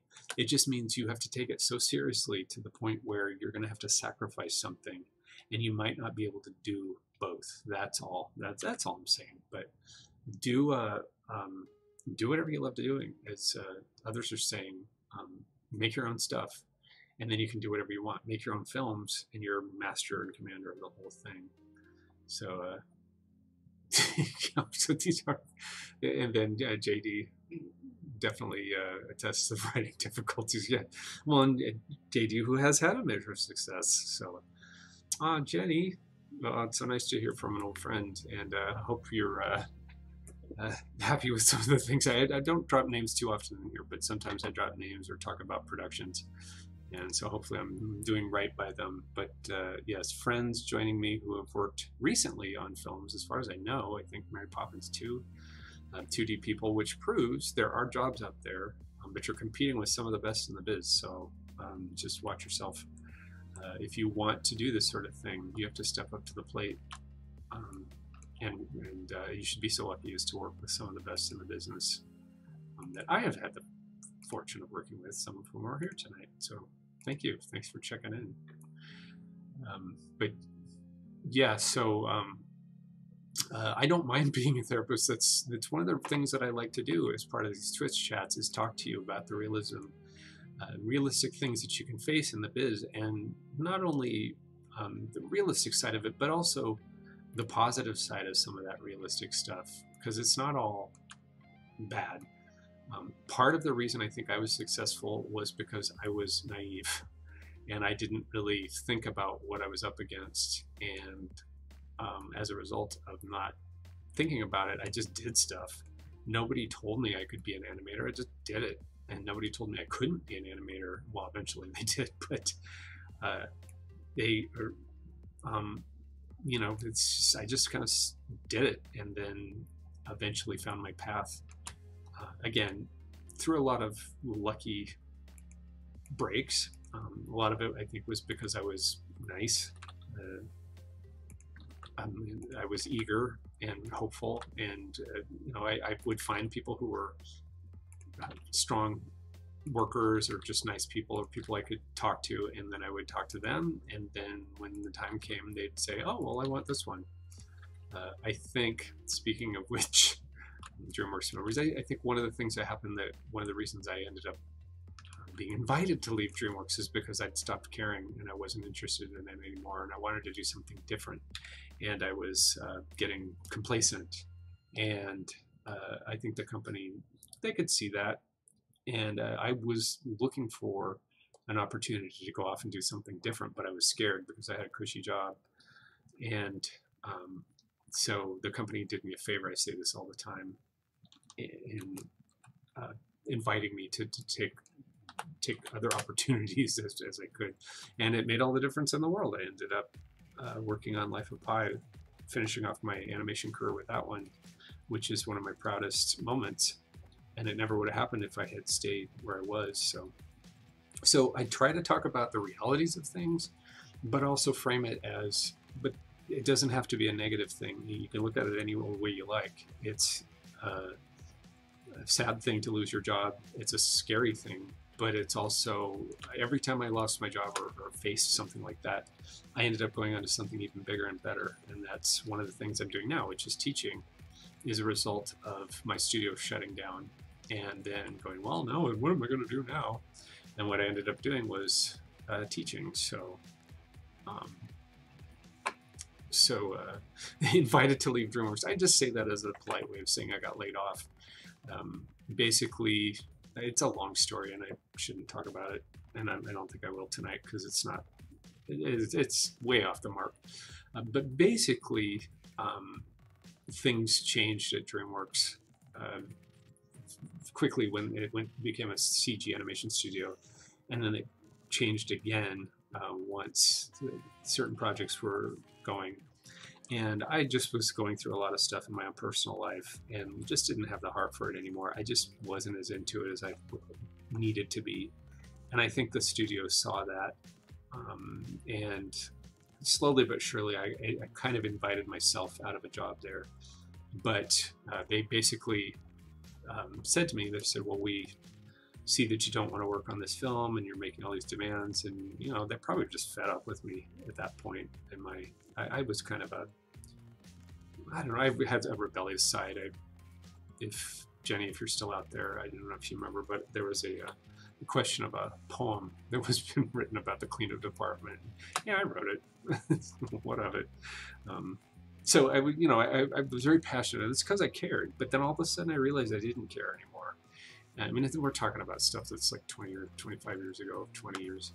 And suddenly I didn't care so much, and my passion was gone, and I was much more interested in having time at home and working on my own stuff. And I felt like I'd gone about as far as I could go, and I think they picked up on that. And they're like, well, we want people here who are really excited and really want to do this stuff that's in front of them and not dream about something else. And so that's why I say they invited me to leave. They also invited me to stay another 6 weeks or whatever it was to finish off a short and work with Will Finn, which was awesome. And Kathy Zielinski, who's an amazing animator, still a friend. So, it was about as amicable as it can be with a breakup. I'd been there for 10 years or something. And, and it left me in a lurch financially and other things at first. But then, again, I don't want to talk about this too much, but it worked out great, trust me. And then I ended up going into creature effects and finding a new life and career and home there, and making lots of great friends and people who I'm still friends with, and it all worked out great. So don't be afraid. Do not be afraid of that. You'll find your place eventually if you're cool and if you try. So anyway, let's see. No problem. I mean, I've said all this stuff before. Go watch one of the other videos. You'll see I've been very candid about. So I don't name names. I don't try not to name specific stuff. I got in trouble once for talking about stuff when I signed a NDA, and so I don't do that anymore. And wise. I don't want to talk trash about stuff. And I don't talk trash. Sometimes I get a little too honest and tell things that are not relevant. The point of it is, what I'm trying to say is just keep at it and keep loving what you do and doing what you love. That's the secret. There's nothing else you really need to know. And be cool, be a nice person. Are you interested in games at all? Unfortunately not. That's one of my weaknesses, is that I don't play games. And as a result, I'm not up on games. And if I wanted to be competitive in the industry, I would have to be interested in those things. So that's one of my concessions to being older, is that I don't keep up with games and don't know a lot about them. However, the good news is if you're interested in that sort of thing, there are other streams in the CG Spectrum live streaming feed. You can look at those at the end today. There'll be a list. They're on the website. So other people are twitching and talking at length about games, and we'll answer questions. They're thrilled to talk to you about this stuff. So if you're interested in games, there is another stream that might be better for you. But yeah, it's a failing of mine. I wish that I could be more interested, but that's one of the reasons I left the industry, is I realized that things were changing and moving on, and I wasn't going to be able to keep up with it. And I'm like, give somebody else a chance. Let them have their turn. And I'm very excited about games. I like to watch them, and I love it when my students share new stuff with me that they've been playing or that I just should know about. It's fun to just check out new stuff, but I don't actually play them. I've never worked in them, and that's probably not going to change anytime soon, since I'm semi-retired from doing production at all. So yes, there is that.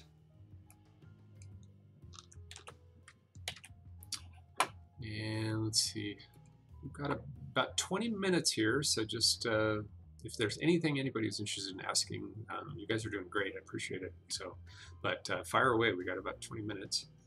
Getting a BFA in film production. That's cool. Hey, I got mine in film. My bachelor's was in film, and I once asked somebody on the job. I said, "All right, level with me. When I handed you my resume when I was fresh out of college, did the fact that I had a bachelor's in film have any bearing on my getting the job? Was that why you guys hired me?" And he kind of laughed, and he's like, "No." He says, "We hired you because you were a nice guy. And the fact that you went to college meant that you were cool, in that you finished what you started. You graduated and everything." Now, that was for a driver job, right? I knew people who were hired fresh out of college to do other things, and they were qualified for those things, and then they got jobs in those things. So that was one experience. All experiences are different, but he was like, no, we hired you because you were a nice guy and we knew you'd do the job, and that was enough for us once we interviewed you and stuff. This was also a long time ago. This was in the early 90s, I think, somewhere around there. So anyway, but so yeah, college, just get it. You get filmmaking skills, learn everything, learn all you can. Take every class that you have available, and the rest will fall into place. Oh, I've definitely heard of Cuphead. How could I not? I've heard of Cuphead. Yes, everybody who loves 2D animation knows about Cuphead. And I've never played it though, and I've never actually seen. My understanding is the game itself is not really all that overwhelming, but the look of it, yeah. If anybody hasn't heard of that, you need to jump on it and check it out. It's so much fun to watch. It's very Betty Boop, I guess, or Fleischer is another way of putting it. But I really appreciate it. And there's a sequel coming, as far as I know, right? You guys, again, probably know more about this stuff than I do, but I thought I heard somebody mention a sequel is in the works. But yeah, it's great. And again, it's proof. You know, people are like, oh, well, there's no 2D. When then all of a sudden Cuphead comes out, and suddenly there's 2D again. And so, you know, never say never, right? And keep doing what you love. Obviously, there was a market for it because it was successful enough that I believe they're making a sequel, and people were really interested in the look of it. Hey, how'd they do that? How did they make that look? And then just imagine you've got a whole portfolio of 2D stuff, and you're like, I can do that. So that's why I say is you can't wait for things to be made available. You have to just follow your passions and do what you love to do. And like I said, don't worry so much about chasing technologies. It changes so quickly, and it's going to keep changing. But if you understand how animation works, if that's something you're interested in, then you'll be at the forefront when people are like, oh, well, can you animate? Yes, I can. Can you animate in 2D? Probably.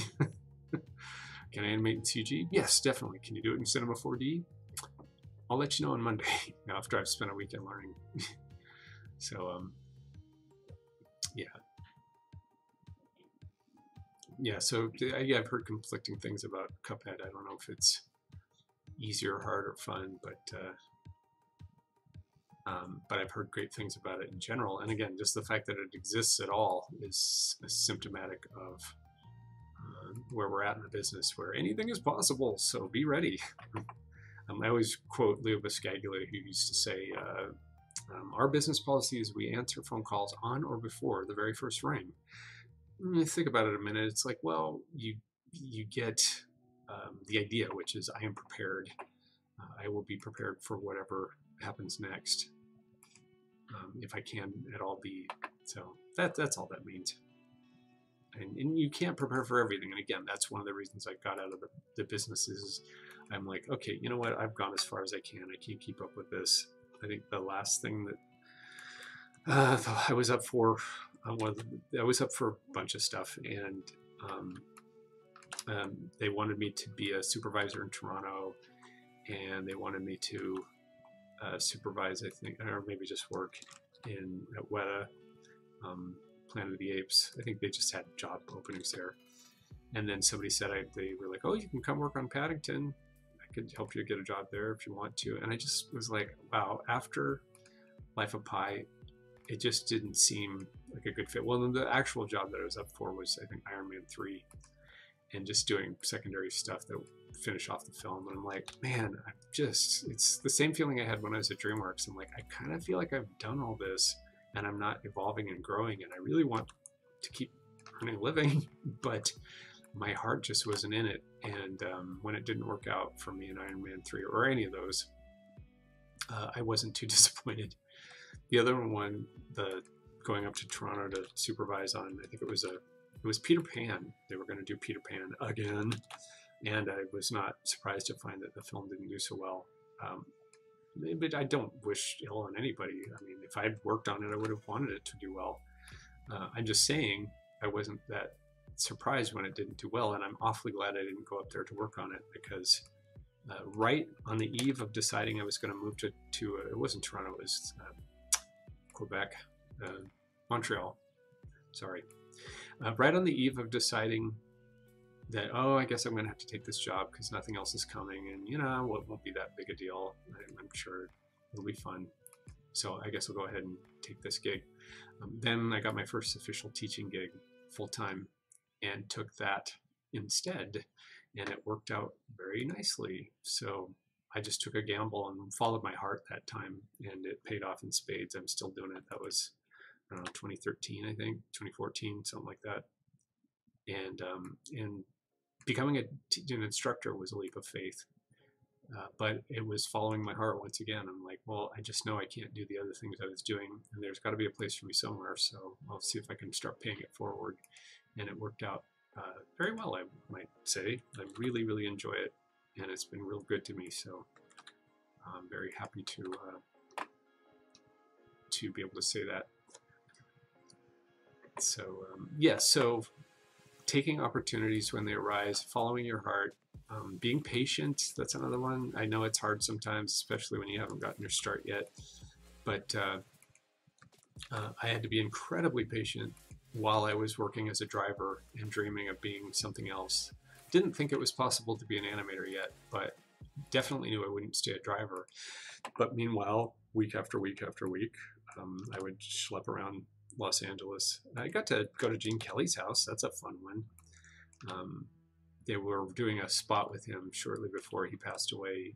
They were doing some big expensive ad for phones, I think. And they had a gift for Mr. Kelly, the studio. So they were like, you got to drive this out to Gene Kelly's house. I was like, what? And they said, don't lose it, whatever you do. And not that I never lost anything. I was one of the best drivers they ever had. They told me so. And that's one of the reasons they didn't promote me, is I was too good a driver. But anyway, yeah, so I got to go out to Gene Kelly's house out in Beverly Hills, and I went up to the front door, and a woman greeted me. I don't know who it was, if it was his wife or a housekeeper or something, but I said, I've got something for Mr. Kelly. And she's like, and who exactly are you? I said, well, I'm working for this company. I won't name it, but she said, oh, hold on, let me go ask somebody who I think will know. And so obviously she went in and asked Mr. Kelly, and then she came back and she's like, hi, smiled. And I didn't get to go in, but I did get to stand outside and look in at the house. It was very quaint, very cute, much smaller than you would think. It was by no means a mansion or anything, but a very nice house, nicely decorated. And it was right in the middle of Beverly Hills, if I remember right. And she just said, oh, I will be happy to take that upstairs for him. Thank you. And I'm like, thank you. And off I go. That's my Gene Kelly story. But it was fun. I mean, I was new in town. I was just getting my start, so it meant a lot to me. I was pretty excited. I got to tell my friends I got to go to Gene Kelly's house and stand on the porch and deliver something as if it was a telegram. Yeah, whatever. But I also got to help work on the commercial that he was in, and got to work on dailies and stuff. And that was pretty exciting. So anyway, brush with fame. But it was a lot of patience, a lot of waiting around for my chance, and everything I ever wanted to do, I did. Big premiere, wrap parties, rides in limos, and meeting celebrities, and all that nonsense, which you think matters so much at the time, but ends up being the least of it. That's the least of what's the fun of the job. The job is what's the fun part, not all the glitz that can sometimes go with careers in Hollywood. So just had to toss that out there. So concept artists, the ones who create the styles of the characters. Yes, they look, John Skull, they do the look of things, and you'll want to talk to, if you're interested in any classes, just make an inquiry to CG Spectrum. They'll hook you up with the right people, and you can take classes. I mean, if you're interested in this, but yeah, the concept art would do things like what the characters look. There's a person does a stream on concept art. You might want to check it out here at CG Spectrum on, I think, on Mondays. I don't remember what day it is, but just check the schedule, and you can learn a lot more about concept art from Brandon, who is doing the concept art Twitch streams. So it's always a good one, because he draws things that he's working on and you get to see it. Some of it's really amazing artwork. You get to see it going from inspiration to completion on his Twitch streams. So if you want to know more about concept art and ask questions specifically from somebody who's actually done it, I mean, he did it for a living, as far as I know, certainly is qualified to, then that might be a good one for you to sit in on and see, you know, is this something I want to pursue or not? You know, it's definitely worth checking out, and it doesn't cost anything for these streams, right? So, another question. Yeah, patience is a big factor. If you're afraid of doing a job that you don't want to do, think about this. My friend, one of my mentors, one of the many wonderful mentors I had, we would talk late into the night, and I would ask them questions because I was young and eager. And I asked a friend of mine, I think he was the effects lead to, I'm talking 2D animation effects, not as the kind of effects we do now, digital, but back when you used to draw effects by hand. And I said, so Paul, level with me, what is the best job that you ever had? In all the jobs you've ever had, what was the best one? And he said, you want to know really, honestly? When I was a janitor. It's just because I could walk around at night in the school and mouth off all I wanted to. I could sing, run around, do whatever I wanted, curse, because that's important. And nobody could say boo to me because I was all by myself in the school. He says that was the most fun I've ever had in the job, and I loved it. And I paid well, and I got along great. So, you know, it's one of those things you don't know until you know. And I mean, my favorite job without question has been as a teacher. But boy, when I was doing production, I loved it with my heart and soul. Just think, being paid to breathe life into characters.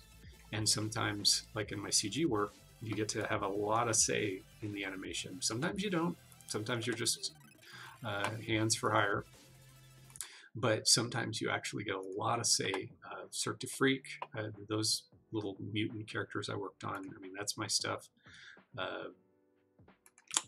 Whatchamacallit, the Cabin in the Woods, the Phantom, I take full ownership of that, even though other people worked on it after I moved on to other things, and they may have, no, I finished that one if I remember, but if you see the Phantom in whatchamacallit, Cabin in the Woods, it's all me, I did it all. And I mean, I had a supervisor, worked with Matt, but he didn't press too hard on me. He let me do whatever I wanted. He was very happy with my work. And then the director, I believe, was Todd Shiflett, the director of animation. I mean, he let me do it. He's like, it's great. Yeah, just keep going, finish it off. And same with, he and I worked together on Vampire Assistant, Cirque du Soleil, whatever it's called. But the movie, whatever, I hadn't even seen it. I've seen years, but I got to do a whole section with these little mutant creatures, and he just said, go for it. And when do you get to do that? It was just wonderful. It's an awesome job. Best summer of my career, maybe, as far as animation production goes. And then El Dorado, I really enjoyed working. That was one of my favorite productions to work on. I just absolutely loved working on that every minute. And it's a film that we're just like, oh, let's do it again. Let's do more.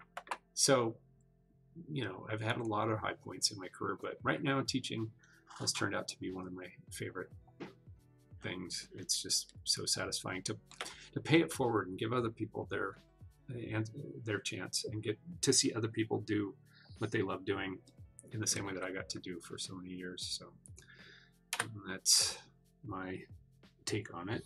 I'm gonna wrap this up.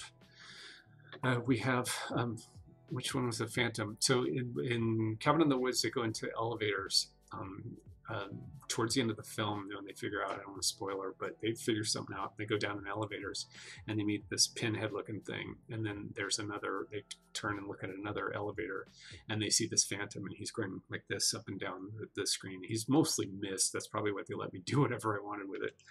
And but you get a good look at him and he screams. He's like, ah, and his mouth gets really big. And so he floats up to the glass, and he goes like this with the glass, and then I think he scares him or something.